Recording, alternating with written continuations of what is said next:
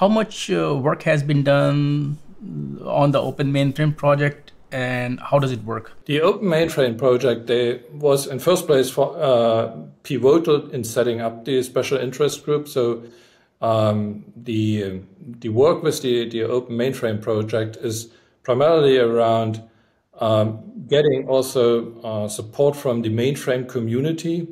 And then over time, what we hope to do is also provide education about OpenTelemetry to the Open Mainframe community.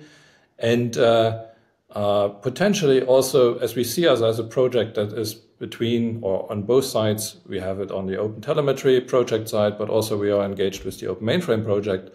This is actually where the synergies come in, because the knowledge about the mainframe, this is with the Open Mainframe community, of course, and we would like over time also see more contributions from members of the Open Mainframe project to our SIG, because then we can actually bring in the knowledge that is there into the OpenTelemetry community. Who should join this SIG?